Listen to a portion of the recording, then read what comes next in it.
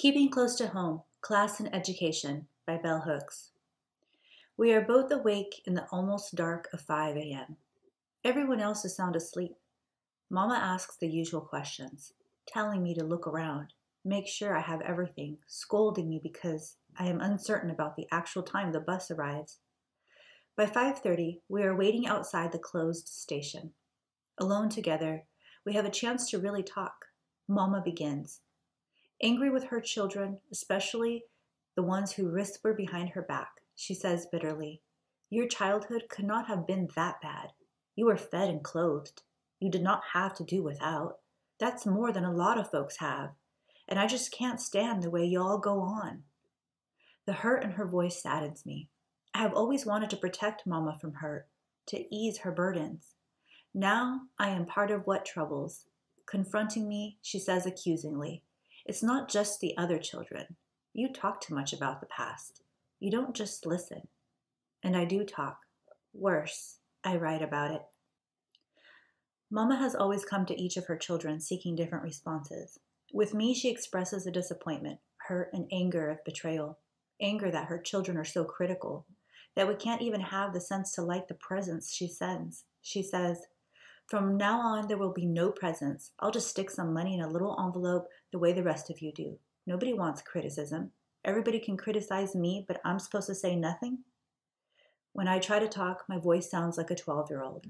When I try to talk, she speaks louder, interrupting me, even though she has said repeatedly, "Explain it to me, this talk about the past." I struggle to return to my 35-year-old self, so that she will know by the sound of my voice that we are two women talking together. It is only when I state firmly in my very adult voice, "Mama, you are not listening," that she becomes quiet. She waits. Now that I have her attention, I fear that my explanations will be lame, inadequate. "Mama," I begin, "people usually go to therapy because they feel hurt inside, because they have pain that will not stop, like a wound that continually breaks open, that does not heal. And often, these hurts, that pain has to do with things that have happened in the past, sometimes in childhood, often in childhood, or things that we believe happened." She wants to know, "What hurts? What hurts are you talking about?" "Mom, I can't answer that. I can't speak for all of us. The hurts are different for everybody. But the point is, you try to make the hurt better, to heal it by understanding how it came to be. And I know you feel mad when you say something happened or hurt that you don't remember being that way. But the past isn't like that. We don't have the same memory of it. We remember things differently. You know that. And sometimes folk feel hurt about stuff, and you just don't know or didn't realize it. And they need to talk about it. Surely you understand the need to talk about it." Our conversation is interrupted by the sight of my uncle walking across the park toward us. We stop to watch him. He is on his way to work dressed in a familiar blue suit. They look alike, these two who rarely discuss the past. This interruption makes me think about life in a small town. You always see someone you know. Interruptions, intrusions, are part of the daily life. Privacy is difficult to maintain. We leave our private space in the car to greet him. After the hug and kiss he has given me every year since I was born, they talk about the days' funerals. In the distance, the bus approaches. He walks away knowing that they will see each other later. Just before I board the bus, I turn, staring into my mother's face. I am momentarily back in time, seeing myself 18 years ago at the same bus stop, staring into my mother's face, continually turning back, waving farewell as I returned to college. That experience which first took me away from our town, from family. Departing was as painful then as it is now. Each movement away makes return harder. Each separation intensifies distance, both physical and emotional.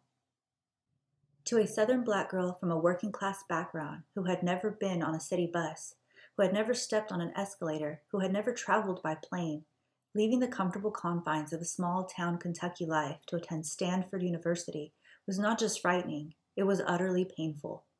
My parents had not been delighted that I had been accepted and adamantly opposed my going so far from home. At the time, I did not see their opposition as an expression of their fear that they would lose me forever. Like many working class folks, they feared what college education might do to their children's minds, even as they unenthusiastically acknowledged its importance. They did not understand why I could not attend a college nearby, an all-black college. To them, any college would do. I would graduate, become a school teacher, make a decent living, and a good marriage. And even though they reluctantly and skeptically supported my educational endeavors, they also subjected them to constant harsh and bitter critique. It is difficult for me to talk about my parents and their impact on me because they have always felt wary, ambivalent, mistrusting of my intellectual aspirations, even as they have been caring and supportive. I want to speak about these contradictions because sorting through them, seeking resolution and reconciliation has been important to me, both as it affects my development as a writer, my effort to be fully self-realized, and my longing to remain close to the family and community that provided the groundwork for much of my thinking, writing, and being. Studying at Stanford, I began to think seriously about class differences. To be materially underprivileged at a university where most folks, with the exception of workers, are materially privileged provokes such thought. Class differences were boundaries no one wanted to face or talk about. It was easier to downplay them, to act as though we were all from privileged backgrounds, to work around them, to confront them privately in the solitude of one's room, or to pretend that just being chosen to study at such an institution meant that those of us who did not come from privilege were already in transition toward privilege. To not long for such transition marked one as rebellious, as unlikely to succeed. It was a kind of treason not to believe that it was better to be identified with the world of material privilege than with the world of the working class, the poor. No wonder our working class parents from poor backgrounds feared our entry into such a world, intuiting perhaps that we might learn to be ashamed of where we had come from, that we might never return home, or come back only to lord it over them. Though I hung with students who were supposedly radical and chic, we did not discuss class. I talked to no one about the sources of my shame, how it hurt me to witness the contempt shown the brown-skinned Filipina maids who cleaned our rooms, or later my concern about the $100 a month I paid for a room off campus, which was more than half of what my parents paid for rent. I talked to no one about my efforts to save money, to send a little something home. Yet these class realities separated me from fellow students. We were moving in different directions. I did not intend to forget my class background or alter my class allegiance. And even though I received an education designed to provide me with a bourgeoisie sensibility, passive acquiescence was not my only option. I knew that I could resist. I could rebel. I could shape the direction and focus of the various forms of knowledge available to me, even though I sometimes envied and longed for greater material advantages, particularly at vacation times when I would be one of the few, if any, students remaining in the dormitory, because there was no money for travel. I did not share the sensibility and values of my peers. That was important. Class was not just about money. It was about values, which showed and determined behavior. While I often provided more money, I never needed a new set of beliefs and values. For example, I was profoundly shocked and disturbed when peers would talk about their parents without respect, or would even say that they hated their parents. This was especially troubling to me when it seemed that these parents were caring and concerned. It was often explained to me that such hatred was healthy and normal. To my white middle-class California roommate, I explained the way we were taught to value our parents and their care, to understand that they were not obligated to give us care. She would always shake her head laughing all the while and say, "Missy, you will learn that it's different here, that we think differently." She was right. Soon I lived alone, like the one Mormon student who kept to himself as he made a concentrated effort to remain true to his religious beliefs and values. Later, in graduate school, I found that classmates believed lower-class people had no beliefs and values. I was silent in such discussions, disgusted by their ignorance. Carol Stacks's anthropological study, All Our Kin, was one of the first books I read which confirmed my experiential understanding that within Black culture, especially among the working class and poor, particularly in southern states, a value system emerged that was counter-hegemonic, that challenged notions of individualism and private property so important to the maintenance of white supremacist, capitalist patriarchy. Black folk created in marginal spaces a world of community and collectively where resources were shared. In the preface to Feminist Theory from Margin to Center, I talked about how the point of difference, this marginality, can be the space for the formation of an oppositional worldview. That worldview must be articulated, named if it is to provide a sustained blueprint for change. Unfortunately, there has existed no consistent framework for such naming. Consequently, both the experience of this difference and documentation of it, when it occurs, gradually loses presence and meaning. Much of what Stack documented about the culture of poverty, for example, would not describe interactions among most Black poor today, irrespective of geographical setting. Since the Black people she described did not acknowledge, if they recognized it in theoretical terms, the oppositional value of their worldview, apparently seeing it more as a survival strategy determined less by conscious efforts to oppose oppressive race and class biases than by circumstance. They did not attempt to establish a framework to transmit their beliefs and values from generation to generation. When circumstances changed, values altered. Efforts to assimilate the values and beliefs of privileged white people, presented through media like television, undermine and destroy potential structures of opposition. Increasingly young Black people are encouraged by the dominant culture and by those Black people who internalize the values of this hegemony, to believe that assimilation is the only possible way to survive, to succeed. Without the framework of an organized civil rights or Black resistance struggle, individual and collective efforts at Black liberation that focus on the primacy of self-definition and self-determination often go unrecognized. It is crucial that those among us who resist and rebel, who survive and succeed, speak openly and honestly about our lives and the nature of our personal struggles, the means by which we resolve and reconcile contradictions. This is no easy task. Within the educational institutions where we learn to develop and strengthen our writing and analytical skills, we also learn to think, write, and talk in a manner that shifts attention away from personal experience.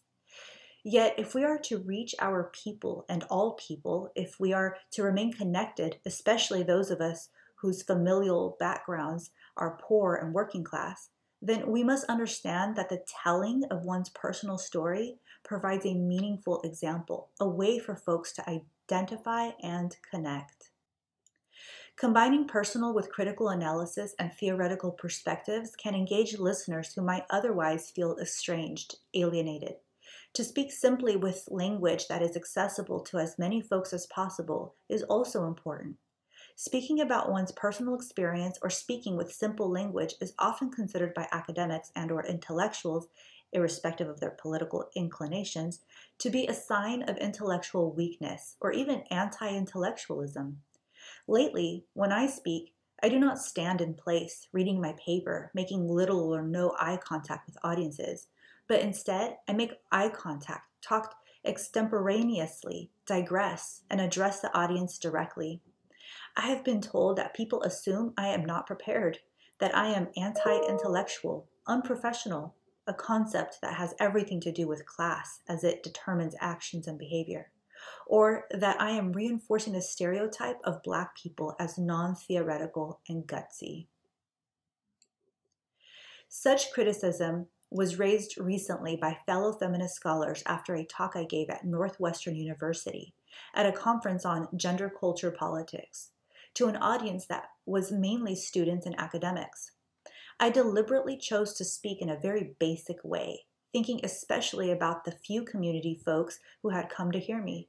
Weeks later, Kumkum Sangari, a fellow participant who shared with me what was said when I was no longer present, and I engaged in quite rigorous critical dialogue about the way my presentation had been perceived primarily by privileged white female academics.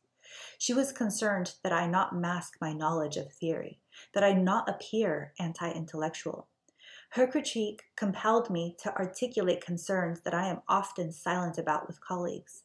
I spoke about class allegiance and revolutionary commitments, explaining that it was disturbing to me that intellectual radicals who speak about transforming society, ending the domination of race, sex, class, cannot break with behavior patterns that reinforce and perpetuate domination, or continue to use as their sole reference point how we might be or are perceived by those who dominate, whether or not we gain their acceptance and approval.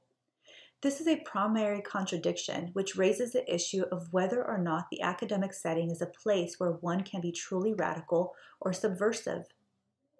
Concurrently, the use of a language and style of presentation that alienates most folks who are not also academically trained reinforces the notion that the academic world is separate from real life, that everyday world where we constantly adjust our language and behavior to meet diverse needs. The academic setting is separate only when we work to make it so. It is a false dichotomy, which suggests that academics and/or intellectuals can only speak to one another, that we cannot hope to speak with the masses. What is true is that we make choices, that we choose our audiences, that we choose voices to hear and voices to silence. If I do not speak in a language that can be understood, then there is little chance for dialogue.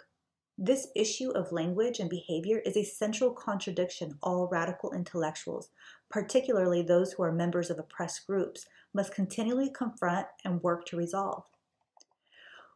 One of the clear and present dangers that exist when we move outside our class of origin, our collective ethnic experience, and enter hierarchical institutions which daily reinforce domination by race, sex, and class, is that we gradually assume a mindset similar to those who dominate and oppress, that we lose critical consciousness because it is not reinforced or affirmed by the environment. We must be ever vigilant. It is important that we know who we are speaking to, who we most want to hear us, who we most long to move, motivate, and touch with our words. When I first came to New Haven to teach at Yale, I was truly surprised by the marked class divisions between Black folks, students and professors who identify with Yale, and those Black folks who work at Yale or in surrounding communities. Style of dress and self-presentation are most often the central markers of one's position. I soon learned that the Black folks who spoke on the street were likely to be part of the Black community, and those who carefully shifted their glance were likely to be associated with Yale. Walking with a Black female colleague one day, I spoke to practically every Black person in sight, a gesture which reflects my upbringing, an action which disturbed my companion. Since I addressed Black folk who were clearly not associated with Yale, she wanted to know whether or not I knew them. That was funny to me. Of course not, I answered. Yet, when I thought about it seriously, I realized that in a deep way, I knew them, for they, and not my companion or most of my colleagues at Yale, resemble my family. Later that year, in a Black woman support group I started for undergraduates, students from poor backgrounds spoke about the shame they sometimes feel when faced with reality of their connection to working class and poor Black people. One student confessed that her father is a street person, addicted to drugs, someone who begs from passerby. She, like other Yale students, turns away from street people often, sometimes showing anger or contempt. She hasn't wanted anyone to know that she was related to this kind of person. She struggles with this, wanting to find a way to acknowledge and affirm this reality, to claim this connection. The group asked me and one another what we do to remain connected, to honor the bonds we have with working class and poor people, even as our class experience alters. Maintaining connections with family and community across class boundaries demands more than just summary recall of where one's roots are, where one comes from. It requires knowing, naming, and being ever mindful of those aspects of one's past that have enabled and do enable one's self-development in the present, that sustain and support, that enrich. One must also honestly confront barriers that do exist, aspects of that past that do diminish. My parents' ambivalence about my love for reading led to intense conflict. They, especially my mother, would work to ensure that I had access to books, but then would threaten to burn the books or throw them away if I did not conform to other expectations. Or they would insist that reading too much would drive me insane. Their ambivalence nurtured in me a like uncertainty about the value and significance of intellectual endeavor, which took years for me to unlearn. While this aspect of our class reality was one that wounded and diminished, Their vigilant insistence that being smart did not make me a, quote, better or superior person, which often got on my nerves because I think I wanted to have that sense that it did indeed set me apart and make me better. But that made a profound impression. From them, I learned to value and respect various skills and talents folk might have, not just to value people who read books and talk about ideas. They and my grandparents might say about somebody, "Now he don't read nor write a lick, but he can tell a story." Or as grandmother would say, "Call out the hell in words." Empty romanticization of poor or working class backgrounds undermines the possibility of true connection. Such connection is based on understanding difference in experience and perspective and working to mediate and negotiate these terrains. Language is a crucial issue for folk whose movement outside the boundaries of poor and working class backgrounds changes the nature and direction of their speech. Coming to Stanford with my own version of a Kentucky accent, which I think of always as a strong sound quite different from Tennessee or Georgia speech, I learned to speak differently while maintaining the speech of my region, the sound of my family and community. This was, of course, much easier to keep up when I returned home to stay often. In recent years, I have endeavored to use various speaking styles in the classroom as a teacher and find it disconcerts those who feel that the use of a particular patois excludes them as listeners, even if there is translation into the usual acceptable mode of speech. Learning to listen to different voices, hearing different speech challenges the notion that we must all assimilate, share a single similar talk in educational institutions. Language reflects the culture from which we emerge. To deny ourselves daily use of speech patterns that are common and familiar, that embody the unique and distinctive aspect of ourself, is one of the ways we become estranged and alienated from our past. It is important for us to have as many languages on hand as we can know or learn. It is important for those of us who are Black, who speak in particular patois, as well as standard English, to express ourselves in both ways. Often, I tell students from poor and working class backgrounds that if you believe what you have learned and are learning in schools and universities separates you from your past, this is precisely what will happen. It is important to stand firm in the conviction that nothing can truly separate us from our pasts when we nurture and cherish that connection. An important strategy for maintaining contact is ongoing acknowledgement of the primacy of one's past, of one's background, affirming the reality that such bonds are not severed automatically solely because one enters a new environment or moves toward a different class experience. Again, I do not wish to romanticize this effort, to dismiss the reality of conflict and contradiction. During my time at Stanford, I did go through a period of more than a year when I did not return home. That period was one where I felt that it was simply too difficult to mesh my profoundly disparate realities.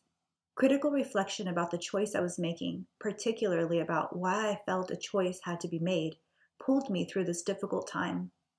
Luckily, I recognized that the insistence on choosing between the world of family and community and the new world of privileged white people and privileged ways of knowing was imposed upon me by the outside. It is as though a mythical contract had been signed somewhere which demanded of us Black folks that once we entered these spheres, we would immediately give up all vestiges of our underprivileged past. It was my responsibility to formulate a way of being that would allow me to participate fully in my new environment while integrating and maintaining aspects of the old. One of the most tragic manifestations of the pressure Black people feel to assimilate is expressed in the internalization of racist perspectives. I was shocked and saddened when I first heard Black professors at Stanford downgrade and express contempt for Black students, expecting us to do poorly, refusing to establish nurturing bonds. At every university I have attended as a student or worked at as a teacher, I have heard similar attitudes expressed with little or no understanding of factors that might prevent brilliant Black students from performing to their full capability.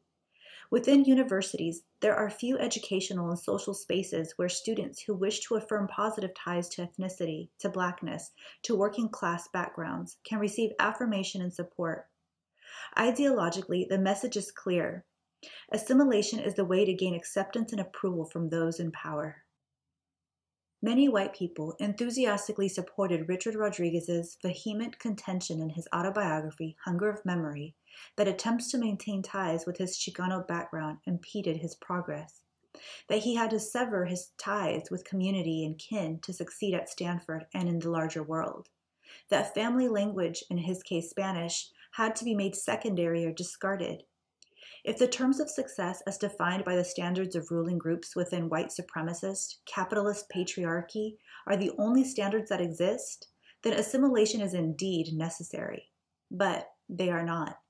Even in the face of powerful structures of domination, it remains possible for each of us, especially those of us who are members of oppressed and/or exploited groups, as well as those radical visionaries who may have race, class, and sex privilege, to define and determine alternative standards, to decide on the nature and extent of compromise.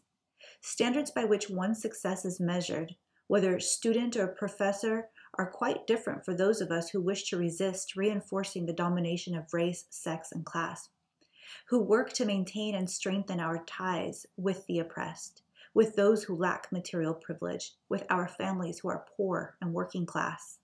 When I wrote my first book, Ain't I a Woman? Black Women and Feminism, the issue of class and its relationship to who one's reading audience might be came up for me around my decision not to use footnotes, for which I have been sharply criticized. I told people that my concern was that footnotes set class boundaries for readers, determining who a book is for. I was shocked that many academic folks scoffed at this idea. I shared that I went into working class Black communities as well as talked with family and friends to survey whether or not they ever read books with footnotes, and found that they did not. A few did not know what they were, but most folks saw them as indicating that a book was for college-educated people. These responses influenced my decision. When some of my more radical college-educated friends freaked out about the absence of footnotes, I seriously questioned how we could ever imagine revolutionary transformation of society if such a small shift in direction could be viewed as threatening. Of course, many folks warned that the absence of footnotes would make the work less credible in academic circles. This information also highlighted the way in which class informs our choices. Certainly, I did feel that choosing to use simple language, absence of footnotes, etc., would mean I was jeopardizing the possibility of being taken seriously in academic circles. But then this was a political matter and a political decision. It utterly delights me that this has proven not to be the case, and that the book is read by many academics as well as by people who are not college educated.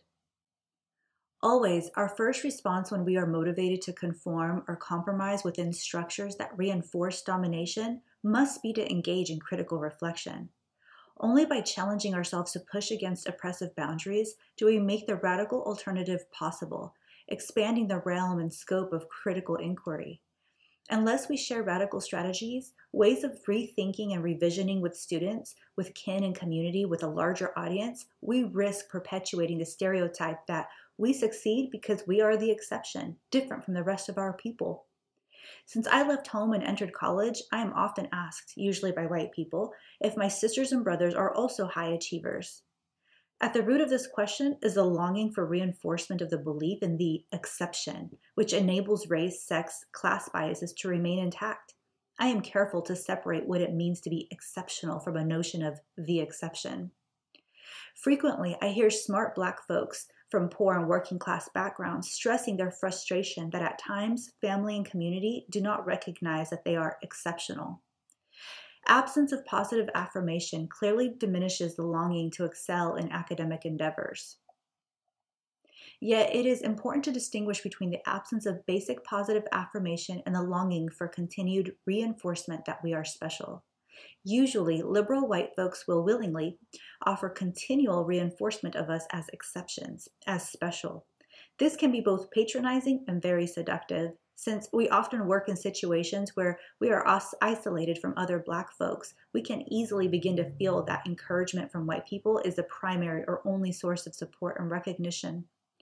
Given the internalization of racism, it is easy to view this support as more validating and legitimizing than similar support from Black people. Still, nothing takes the place of being valued and appreciated by one's family and community. We share a mutual and reciprocal responsibility for affirming one another's success. Sometimes we have to talk to our folks about the fact that we need their ongoing support and affirmation. That is unique and special to us. In some cases, we may never receive desired recognition and acknowledgement of specific achievements from kin. Rather than seeing this as a basis for estrangement, for severing connection, it is useful to explore other sources of nourishment and support. I do not know that my mother's mother ever acknowledged my college education except to ask me once, "How can you live so far away from your people?" Yet she gave me sources of affirmation and nourishment, sharing the legacy of her quilt making, of family history, of her incredible ways with words. Recently, when our father retired after more than 30 years of work as a janitor, I wanted to pay tribute to his experience, to identify links between his work and my own as writer and teacher, reflecting on our family past. I recalled ways he had been an impressive example of diligence and hard work, approaching tasks with a seriousness of concentration. I work to mirror and develop with a discipline I struggle to maintain. Sharing these thoughts with him keeps us connected, nurtures our respect for each other, maintaining a space, however large or small, where we can talk. Open, honest communication is the most important way we maintain relationships with kin and community as our class experience and backgrounds change. It is as vital as the sharing of resources. Often, financial assistance is given in circumstances where there is no meaningful contact. However helpful, this can also be an expression of estrangement and alienation. Communication between Black folks from various experiences of material privilege was much easier when we were all in segregated communities, sharing common experiences in relation to social institutions. Without this grounding, we must work to maintain ties and connections. We must assume greater responsibility for making and maintaining contact, connections that can shape our intellectual visions and inform our radical commitments. The most powerful resource any of us can have as we study and teach in university settings is full understanding and appreciation of the richness, beauty, and primacy of our familial and community backgrounds. Maintaining awareness of class differences, nurturing ties with the poor and working class people who are our most intimate kin, our comrades in struggle, transforms and enriches our intellectual experience. Education as a practice of freedom becomes not a force which fragments or separates, but one that brings us closer, expanding our definitions of home and community.